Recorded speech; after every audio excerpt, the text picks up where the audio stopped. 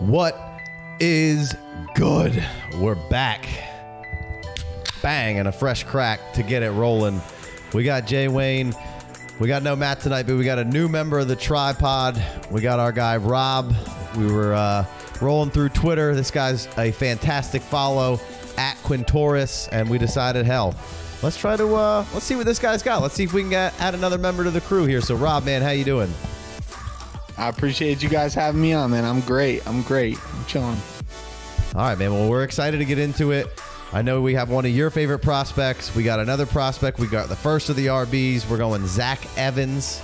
I know that's maybe Rob's pants just got a little tight. I think it moved with old Zach Evans up there, but he is coming in at 6 foot 215, and there was a little. We weren't sure how big he was because there was some different sources, but that seems to be what's locked in there. 6 foot 215. We can't know anything until the combine. That's true. That is true. 5 stars coming out of North Shore High School in Houston, Texas. He was the first-ish running back rank in the nation, depending on where you look. I read that he was the #1 overall prospect for a second. Right. And then he kind of fucked up. Right. And he should have just left his phone. Should have given his phone up. Right. So he gets sent home from his high school state championship. Maybe the first red flag, a little ding on the profile there. The first red flag were the 2 games in the beginning of the season that he got suspended for disciplinary actions. Right. Can't read. I don't know what that was about, but there were 2 games in the beginning that he got suspended for, and then the state championship game. They suspended for. It also should be noted he missed the first half of the semifinal game to take the ACT. That might be a ding in the right, a check in the right box. Yeah, or maybe he just really was procrastinating. Maybe he forgot to take it. Yeah, I needed that. But he did crush his freshman year. 3.75 GPA. Yeah, made the All-American academic team. Yeah, right? I don't think there's any smarts. I think it's maybe attitude, and it's easy. You're in high school and you're. I'm #1. Look at me. It's just tough. I don't know how I would be at 18 saying I'm basically the big dick running back in the nation. Especially now with these NIL deals, but that was a little bit before then. Right. Might have played a part in the transferring, which happened in year 3. Right. So he's 21. He'll be 22. 530. So he'll be 22 coming into his first season in the NFL, which isn't terrible. It's not quite as great as you would want to be, but not bad. So inevitably, he does choose TCU, but that wasn't his first choice. No, he actually signed with Georgia, a national letter of intent. Was excited about that. Almost went to a different school that his grandma was the hometown of. I don't know. The recruiting trail of this guy was ridiculous. Like, he was all over the place, but did sign with Georgia. And then they broke off that national letter of intent. Now, depending on where you read, that was mutual or it was Georgia dumping him because of what happened in the state championship game. A lot of people like to paint a negative picture of this guy. I don't know if I'm ready to buy it. Right. And he fucked up. He admitted to it. He said he was sorry. He owned it, and then he moved forward with it. But I don't know. And we're going to hit some of that as we get through here. Like the couple of things in high school, your first thing is giving you a little bit of character concern. So he does end up at TCU. His freshman year, is fine. Nothing crazy on the freshman year. But then his sophomore year, he comes in and he's basically leading this backfield at TCU, which is why he went there. Through his first 5 games, he's 22 carries or 6 carries the first game because they played Duquesne. Nobody really carries the ball a ton in that game. Then 22, 15, 15, 17, and 18. So those are his carry thresholds for when he's in his sophomore year really getting the most usage. And, if you have the 1,000-foot view of this and just look at the game logs, Kendre Miller is obviously had a great season this year, but he was kind of the running mate with Evans there. Obviously not quite highly as touted, but that's kind of the second maybe red flag here of saying, well, Miller basically, why did he kind of have a hold of that backfield too? Well, he really didn't until Evans had I believe it was a turf toe injury in week 5 or 6. Because before that, Miller had 4 carries, 5 carries, 5 carries, 12 carries, which is, I believe, was the game that that Miller suffered the injury, and then Evans came back and had an additional 18 carries. Miller went back down to 6 carries. So if Evans was out there, he was mostly getting the lion's share of the work at TCU. So like I said, you zoom out, there's a 92 attempts for Evans, 83 attempts for Miller, 648 yards for Evans, 628 yards for Miller, 7.0 yards per attempt for Evans, 7.5 for Miller, 5 touchdowns to 7 touchdowns. So very similar amount of production from these guys, but it's not all the same. Evans had that backfield all wrapped up as pretty much his and was dominating it. It took a little bit of an injury for Miller to get on. Then we mentioned the transfer. I'm not really sure why he transfers. Maybe it was because Sonny Dykes, he's not a Sonny Dykes guy. I don't really know. Maybe they said, hey, we want to mix Miller in a little more. We like what we saw at the end of the season. Evans is saying, hey, I'm the #1 guy in the nation. I want my backfield. And hey, I can go to the SEC and go to Ole Miss, and I can maybe get my lone share of the backfield over there, because they had a bunch of backs exit that were kind of the stalwarts over there, if you will. Evans leaves. All of a sudden, Miller's a goddamn great player. Like, it's not like, we're just some schlub in Miller, maybe because he wasn't as highly recruited as Evans was, that you're going to kind of say, well, Evans and Miller, yada, yada, yada. But Miller, Kendre, I'm not exactly sure where the draft capital is going to be, but I know a lot of people really like him through this draft cycle. TCU had a great season. Miller had a great season. He was outstanding this year. So it's not like, again, that guy was any sort of a bum coming in here and taking anything from Evans. First of all, he really wasn't. And second of all, even if they split carries this year, they're both pretty good players. So then, you get the transfer, you go to Ole Miss, and you think you're getting the backfield all to yourself. And lo and behold, here comes Judkins. Judkins, underrated prospect. They missed on the recruiting trail of high school prospects here. 3-star recruit. A 3-star recruit. I don't know if it was the way the cycle went or how that was, if there was some sort of COVID stuff involved there. I think Judkins was a little banged up throughout some of his later years in high school. They didn't have him as being a fast guy at all when you look at his profile coming out of high school. And then this year he was clocked at 22.5 miles an hour. That's Judkins. That's good, right? That's a fast fucking guy. Judkins is maybe the #1 freshman in the nation at this point, or at least through large chunks of the season, most productive. He broke the Ole Miss touchdown record, and just really did out-snap Evans here. I believe it was 313 snaps to 172 of Evans, 252 attempts for Judkins to Evans 136, 1,476 yards for Judkins to Evans 893. The yards per attempt, well in Evans' favor, 6.6, obviously a lot less carries, 5.9 for Judkins, and then 16 TDs for Judkins, breaking that record, like I said, and then only 3 for Evans. So, again, it's not as if Evans goes over here, says, hey, I'm going to take over this backfield, and doesn't, and it's some schlub that just beats him out. It's a guy who may, at this time in 2 years from now, may be the #1 running back in the nation as far as coming draft prospect. Judkins was outstanding this year. Throw on the tape. It's absolutely ridiculous. He's super fast. The hands are half decent. He's uber athletic. It's just, he's jumping. He's cutting people up. It's just absolutely ridiculous. And maybe Evans comes in a little hot and Lane Kiffin's like, hey, we got to humble this guy a little bit. We got quiet, reserved Judkins, and we're really liking what we're seeing out of him. We're going to give him some run. And then Judkins just took it and ran with it. Now, if the #1 running back in the nation, you would think that Evans would be able to maybe get a little bit better footing. But at the end of the day, they're still human beings controlling who plays and who doesn't. I can't deduct too much from Evans because Judkins was fucking awesome and Kendre Miller back there was fucking awesome.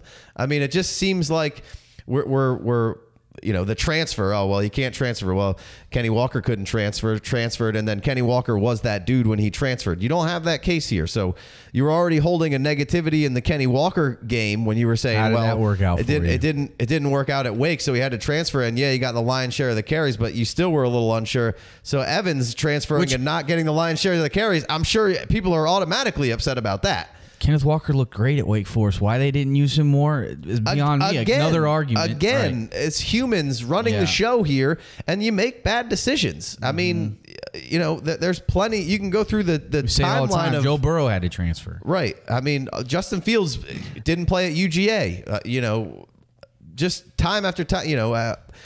Damian Pierce didn't play that much last year. Anthony Richardson wasn't starting for Florida. Jameson Williams, Ohio State, Alabama. Right. You could go. Jalen Hurd outcarried Alvin Kamara. I mean, shit. Exactly. So there's not a great production profile for Evans because, he didn't get the run that you think he would. But really what the idea here is to paint the picture that I don't think it's an indictment on how bad Evans was. I don't think he was like a bust of a prospect by any means. I think when you turn on the tape, you can instantly see how natural this is to him. Yeah, I mean, I can throw up some metrics real quick because they back up that the metrics crowd doesn't like Evans. Would you agree with that, Rob? Yeah, I mean that's the problem because it's like I feel like they just don't take into account that he's playing with two other NFL level backs during his time in college at TCU and Ole Miss. So it's like they see the raw numbers and they're like, he's not as good, but. Right. I don't know. I feel like that's a weak analysis to me. Well, they like it to be black and white with the spreadsheet, you know, and I do want to normalize spreadsheets. You know, I want to know what these numbers are. I want to see them, but I also want to take into account what happened on the field and how the man looks because the numbers don't back up a great production profile like y'all said. Rushing attempts, market share.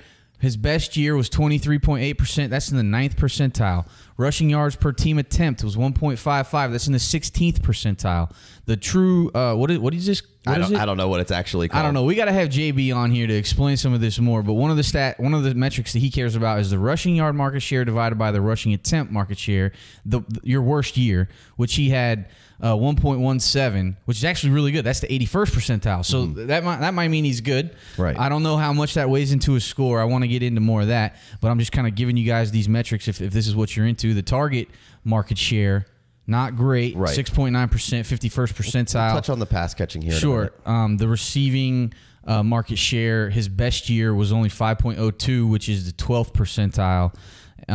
Average yards per carry though 90th percentile was 6.8. That's his basically his lone shining moment, but it also does paint a picture of he's productive when he gets his shot. I mean, I think that's what that number is worth to me. And when you watch him, you can clearly see that. Right. And then let's look at the rankings of where he matched up in 2022. Kind of backs up the numbers that stink. Right. Only 136 attempts. Now the stats we showed you before were for the whole career, including bowl games and playoff games. These stats going against other players in the league are only taken into account the regular season numbers. So 136 attempts, that's tied for 89th. 893 yards, that's 54th. 6.6 yards per attempt, though, that's tied for 17th. 8 touchdowns, tied for 59th. The yards after contact, 481, that's 67th. Yards after contact per attempt, I expected that to be a little higher, 3.54, which is good for 51st. 34 missed tackles, forced, tied for 77th. But then we get to the meat and potatoes here. My favorite things to say why he's good. The 10-plus yards and the 15-plus yard runs are in the 22nd, ranked 22nd, 21st, and a good breakaway yard percentage, which was the percentage of yards that were on breakaway runs, was 47.8, 34th ranking. You got anything to add to that, Rob?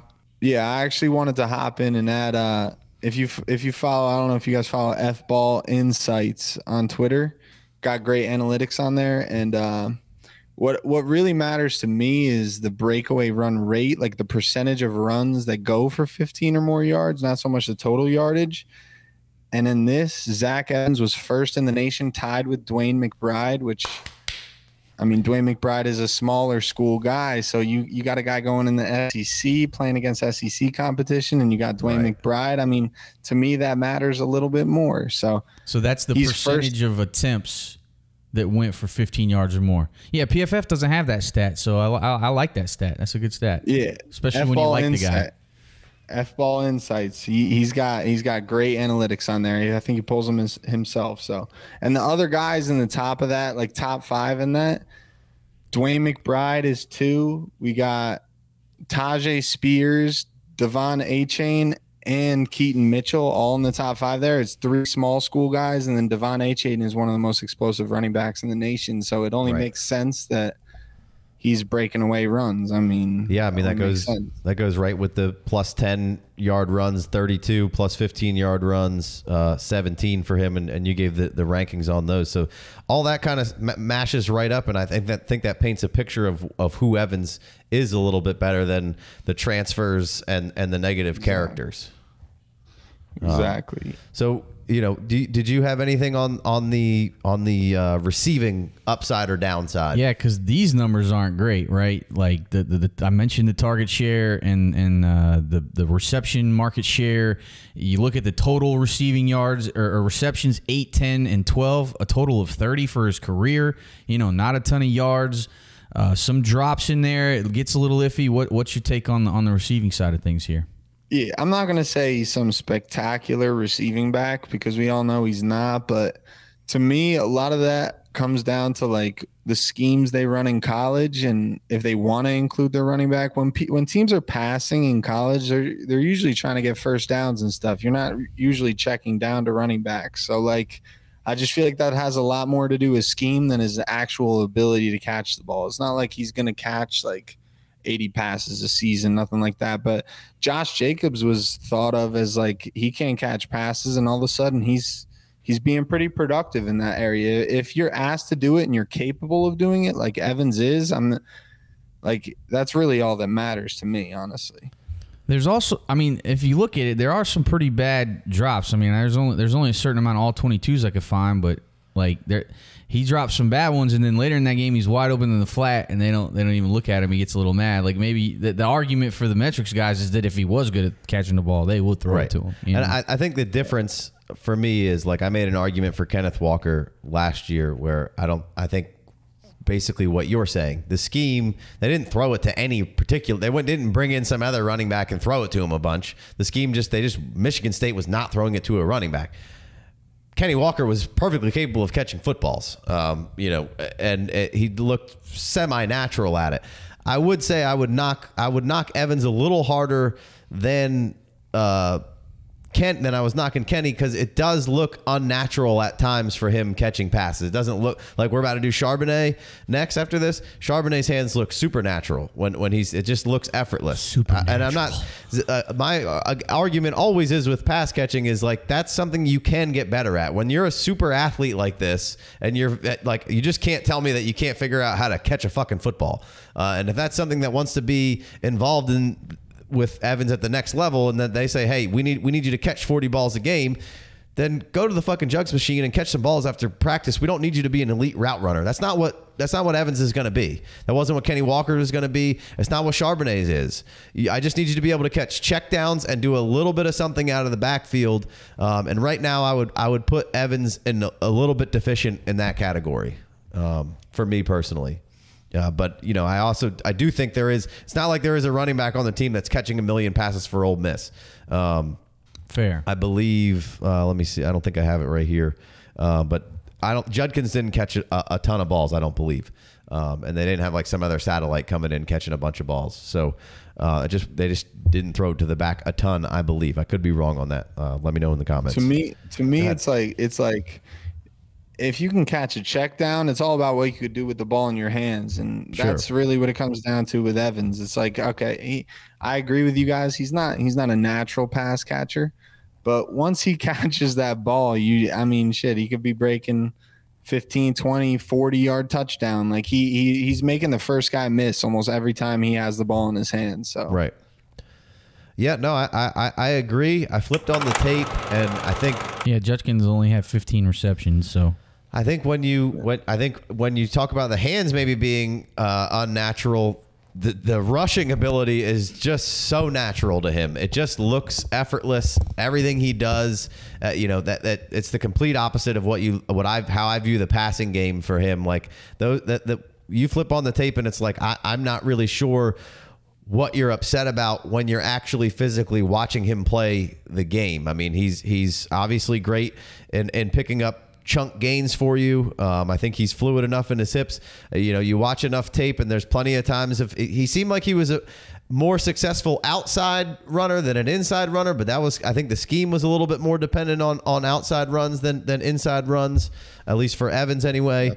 But you know, I sent videos to both of you guys, you know, ceiling plenty of times where just he has a natural feel of sucking up to that line, getting the linebacker to come through, pick the wrong hole, and then he's elusive and fluid, and his hips are good enough to kind of just kick right around without really deaccelerating and getting around that end, and then another 10-15 yards, and the contact balance is pretty damn good on him.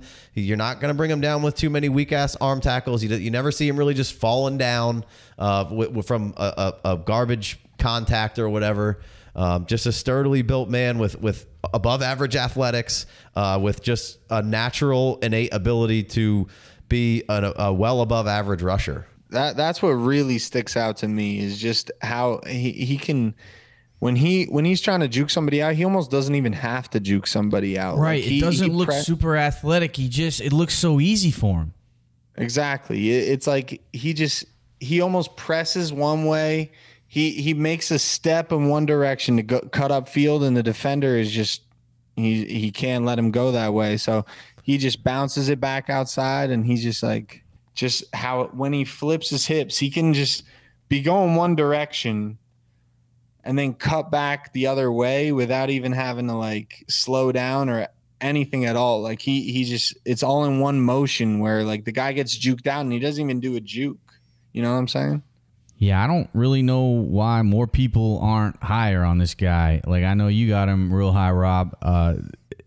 He could be arguably the best pure runner in this class. Now, I haven't dived into the all 22s of Bijan. I've watched plenty of Bijan. I know he's awesome. And we're about to do Charbonnet.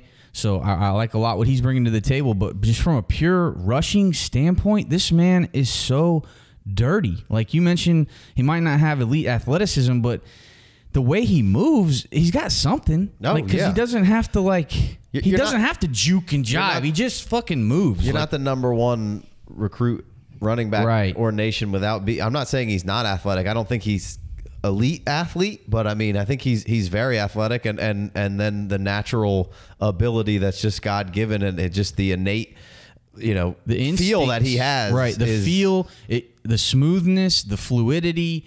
And then if you do have, you know, the change of direction isn't even abrupt. It's just fluid. He just moves. You know, shout out to Angelo. He's got great movement skills, and I love the way he moves. And if you do happen to get near him, he fucking truck sticks you. Like, he runs through you. Like, he's got some of what Charbonnet has, because Charbonnet is bowling balls dudes over. Like, and Evans has some of that too. Like, I don't know why people aren't more higher on him. I get, you know, it's the production profile, it's the receptions. But when you look at this man rush, when you watch him on the field, it's phenomenal. That's the thing. I mean, people complain about his vision, and I can understand that a little bit. Like, he definitely doesn't make the best decisions at all times. But when he gets in that open field and he has one guy to make miss, like, there's no way that dude is tackling him. Yeah, so, I mean, we both seem to really like him. All three of us seem to really like him. Where he ends up being ranked, I can't really say yet because we haven't gotten far enough into all of these prospects. But, you know, just the surface level of Tank and Tucker and those kind of guys, I'd say he's got to be right there with him. I'm not necessarily ready to knock him way down under. I know that tier of guys, the Tucker, Tank, Evans tier seems very. Do they even put Charbonnet in that tier? I don't even know, but Charbonnet should be and it feels like Tucker's ahead of that tier for most people. Right now it does. And we had Angelo on. You guys have either seen that or you are able to see that soon. He's got a good perspective of kind of all these guys. He's a little more negative on Evans than us. He says it's going to boil down to draft capital for him, which of course it will. If Evans gets the good draft capital, then we're going to be much more into Evans. Evans is going to rank higher. If Evans goes in the 4th round, then we're going to be pushing Evans down a little bit, probably closer into that 2nd round threshold for Evans if he gets that kind of draft capital. So one of the things I didn't mention on the metrics and analytics is draft capital is like one of the biggest things for running backs. Right. And the NFL is going to tell us how they feel about this man from a character standpoint and from a receiving standpoint, you know, if they hate that or they're willing to give him a chance. Now, just because they give him good draft capital doesn't mean the character's going to be awesome. So there is still a bit of a, I mean, but it just seemed like so many people were trying to paint a negative light just to hate because they're mad he left TCU or they're mad he didn't come to their school or whatever. But then like you read some articles and they say he was a good teammate and he did the right thing. But then there's other he was a 5-star diva. If you read other things, it doesn't line up with all the things that it should typically line up with for a prospect of his magnitude, which is I think why people are a little more down on him. We tried to give you the picture, tried to paint it for you of saying, hey, you know, some circumstances of, you could view it as excuses. He should have just taken a stranglehold of this. But again, at the end of the day, there's coaches and other things involved. It's not just Evans. You know, obviously if he was, you know, just Saquon Barkley, then, you know, maybe even Saquon split some carries a little bit here and there. But, you know, I'm just not going to get too down on him for those things. I'll let the draft capital kind of decide it for you. If it's second or third round draft capital, then he's got to be right in the mix of all of these guys, because I think the talent is certainly there. You know, pass pro may be one other thing that is kind of suspect at times, but that could be a learned trait. He wasn't asked to pass protect a ton. I have some cut ups, you know, where he is whiffing. And then when you look at the grades on PFF, they're not strong. Right. So that's a lot of guys have pass protection issues, you know, and these are world-class athletes. And Kyron Williams might have been one of the better pass protectors out of the draft last year, and look what that did for you. He got hurt. Right. I'm just saying. Like, it's not like they're like, oh, he can pass protect, let's take him in the second. You know, right. So it's also a learnable trait, just like he's also small. Gaining pass catching ability or comfortability with pass catching is something that you can get more comfortable with. If this man has his head right and decides to put the work in, like every NFL player has to do, regardless of talent, he's going to be good. Yeah, and I think the combine testing is going to be just fine. I don't think he might blow one or two categories up. 4.42? That's what he's proposed? I would assume that he might maybe in the running away high from 4.4s, people, right? Like high 4.4s, which is great. Sub 4.5 would be great. Yeah. So I'm down with that, and I like Evans, so it'll be interesting to see where the rest of these running backs kind of slide in, what the NFL thinks, what the combine thinks. So we'll put all those pieces of together of the puzzle, and we'll be touching on Evans once we have more of these guys. We're doing plenty of mocks, so go ahead and like, subscribe, follow, all those good things. We're going to be hitting more profiles. We got a rookie first round mock coming up here with the guys from Dynasty Theory, so that's going to be a good time. But Zach Evans, I'm excited that we started with him. I'm more positive than what I thought would be coming out of it because of the general tone of Evans. Tone isn't good, and tone's everything. Right. Don't talk to me with the wrong tone, please. That's right. Hey, we'll take the discount. Sure. For sure. So, again, we appreciate y'all. We'll see you next time. Peace.